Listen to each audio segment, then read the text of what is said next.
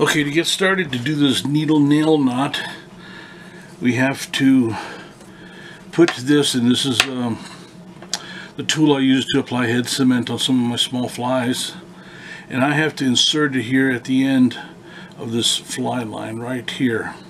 And this is an old fly line from a workshop reel that I have sitting around. And what I do is get it in there, work it in, try to keep it centered. A little centered more. There it goes.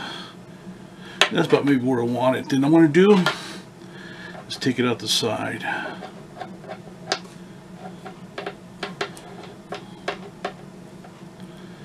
You can see the point coming out there. Okay, then I'm going to do now is get a larger pen or something and open it up even further and let it develop a good set. We're on our way. What you can see now is that I basically just got a pen and opened it up and used that. It's considerably much larger than the other one, and what we'll do is eventually take this out and replace it with the tip of a butt section. I'll put it in there. Okay, what we're going to be doing next, or let's try to, I'm going to try to put a point on this monofilament, regular piece of monofilament,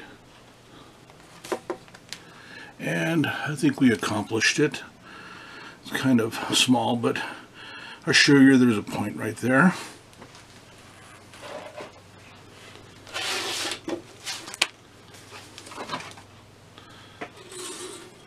Okay, and the next step would be to put this pointed end, where I find it. And the next step would be to put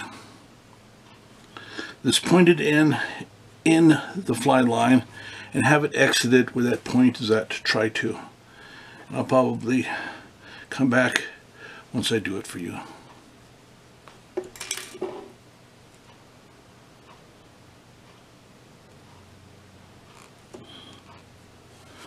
How's that?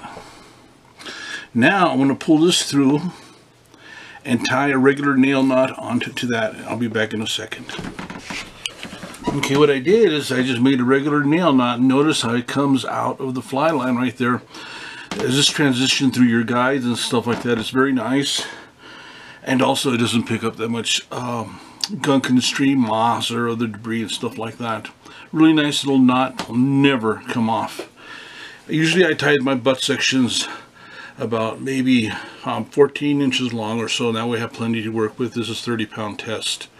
So this is ready to go.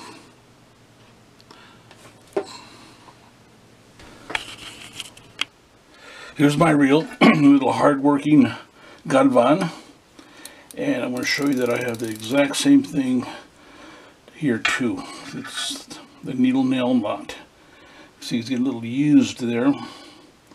What goes down,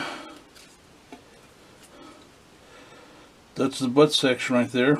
Then I tie on my leader, and the rest of it is my leader right there. And I give it a drop of head cement. But anyway, that's my rig and how I go about using it. I'll put in the description below how to rig up the rest of the leader too.